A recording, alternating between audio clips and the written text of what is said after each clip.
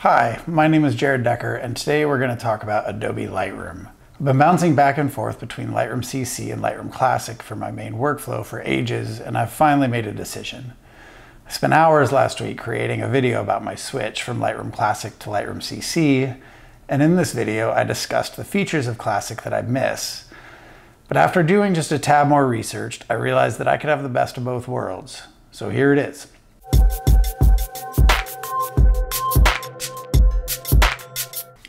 Now, my workflow consists of using my iPad for sorting and rating, and my desktop for heavy edits. But with CC rapidly catching up with Lightroom Classic as far as editing capabilities, I realized that a CC workflow made more sense for me than my current system of using Classic with synced collections for use in Lightroom Mobile. Now, I wanted all of my files in Adobe's cloud for full res access anywhere with Wi-Fi or a cell signal. But even more importantly, I'm tired of Classic's really crappy performance. Now, last year I upgraded my iMac and it ran really good, but for some reason it's deteriorating. It's almost like when Adobe releases performance updates, my system performs worse. But at the same time, I also really valued a few of the features of Lightroom Classic, such as printing. But I couldn't find a way to access my full res files in Classic after they were all imported into CC and into the local folder structure that I had set up in the CC preferences. So wondering if I had made the wrong call, I decided to look for last-minute ideas, and I found one that I think will lead me to the perfect workflow. A marriage between CC, Mobile, and Classic, until Adobe can get their shit together and make one perfect program. Now, I want to advise against this for anyone who is not totally on top of the storage structure. A mistake could leave you with doubles or triples of your files. This is designed to work for 3 storage locations: Adobe's cloud, my local storage, and one more backup drive. Now, everything I import will go through CC. That way, if it's via computer, iPad, or iPhone, it all goes to the same place, including the pics I take with my phone. Everything will be uploaded to the cloud and also stored locally as I specified in the CC preferences. My plan and current practice was to have this local drive backed up as well with cloning software, but here comes the trick. Now, Classic will locally store any files that come through sync. The albums you create in CC sync to Classic. So everything I import to CC will come to Classic with this method.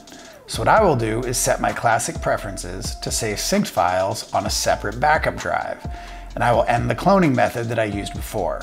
So now I have a cloud copy, a local copy, and a backup copy, and I have full res access in each program. And I'm realizing that with Silicon Macs, my main Classic issue of performance may finally be solved, but this way it doesn't matter, and it's one less excuse for me to buy another Mac. So if you like editing on mobile, and you can handle this cloud storage costs, I highly recommend using Desktop CC, Mobile, and Classic with this workflow. If you're used to using Classic and you just want to access smart previews on your mobile device, stick with Classic and sync collections. But note, you will not have full res access on mobile devices or in CC. And of course, if you have performance issues in Classic, the CC workflow is recommended as well. Hopefully these programs will all come together soon and make life a little simpler in a very complex time. Now, if you're currently based in Classic and you want to transfer your photos to CC and begin this workflow, here's how you do it. And these directions are to transfer the entire catalog. First, you need to make sure that every photo in your Classic library is in a collection and synced to Lightroom CC. To check this, I'll show you a trick. Go to Lightroom Classic. Under Catalog, you'll see all photographs and all synced photographs. If the number of synced photographs is lower, then you know you have some that are not in collections and not synced to CC. To quickly find out which photos these are, click All Synced Photographs and select All or push Command A. Now, without touching any other buttons, single click on All Photographs. Go to Edit in the menu bar and select Invert Selection. Now, the photos you have selected are the non-synced photos. To make these easier to find, before pushing any other buttons, add a color label to these photos that you're not using for any other purpose. In my case, I'll use blue.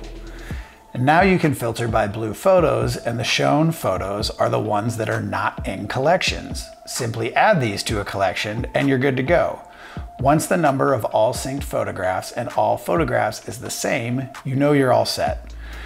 Now you can import these photos into CC from their current folder location. CC will recognize that there's already a smart preview and it'll add a copy to the cloud and also to the folder that you have specified in your preferences.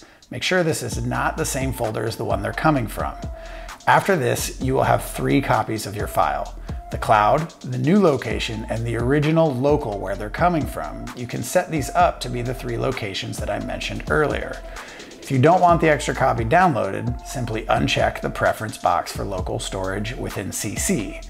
But do know that this means that CC won't have access to a full res copy without downloading it during the workflow.